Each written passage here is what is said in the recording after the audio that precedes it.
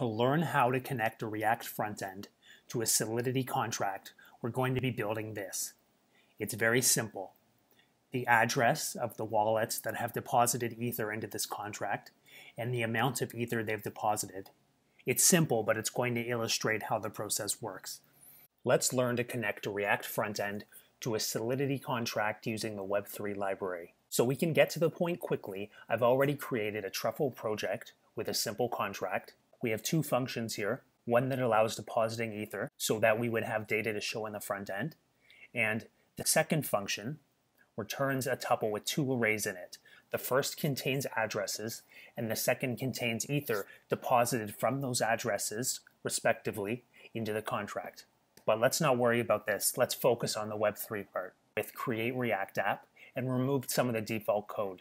I installed libraries, Web3 and Bootstrap, seeded the contract with random Ether deposits from 10 different users, and started truffle develop. Here we have useEffect and useState already imported from React. First we'll import Web3, a class containing a bunch of Ethereum-related modules.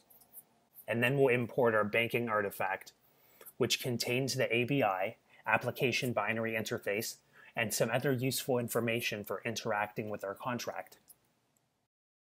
Now let's initialize an instance of Web3 with the port of our local Ethereum contract. This is given when you run truffle develop locally.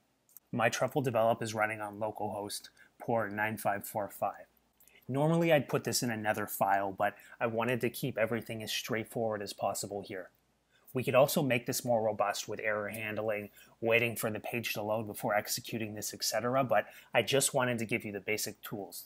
Now with this instance of Web3, we can actually connect to our contract. We'll define a method called getContract to use in our code. This uses the Web3 that we initialized above. Web3.eth is the ETH module in Web3 for interacting with an Ethereum network. First, we'll get the ID of the network running locally. This is also given when you start truffle develop locally, but we'll fetch it dynamically. Then we'll use that ID to access data in our artifact.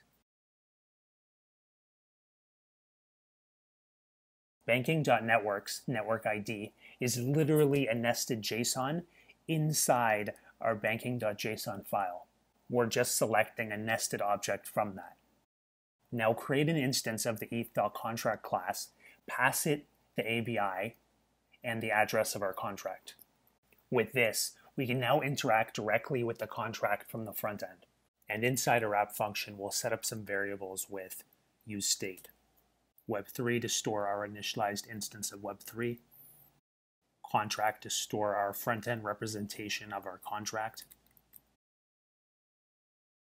And bank accounts to store bank accounts retrieved from the backend. Now let's use Web3 to actually access data from our contract. We'll use a useEffect hook, initialize an instance of Web3, initialize an instance of our contract, and passing it Web3. And these are the functions we just defined above. And call the function in our contract that returns bank account data.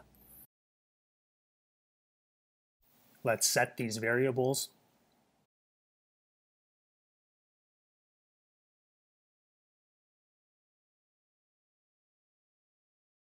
Now let's make these visible. We're using Bootstrap here, so I'm going to be using some Bootstrap classes. I'll just throw this code inside the header because I want to keep that default styling.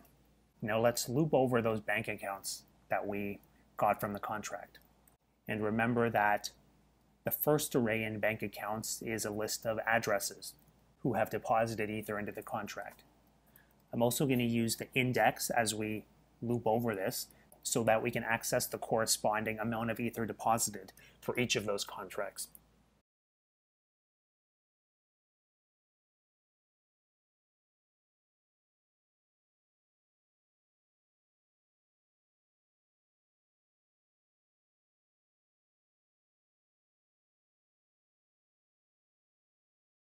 And we'll drop the address in here.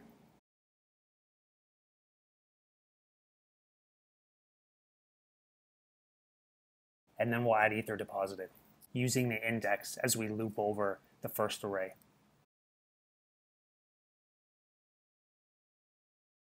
And let's make sure to add the array to the end of useEffect. Before displaying data, let's add a little guard clause to prevent errors from being thrown if data hasn't been loaded from the backend yet. And let's move this up here. And here we have it, our Ether deposited by address, pulled from the contract via Web3.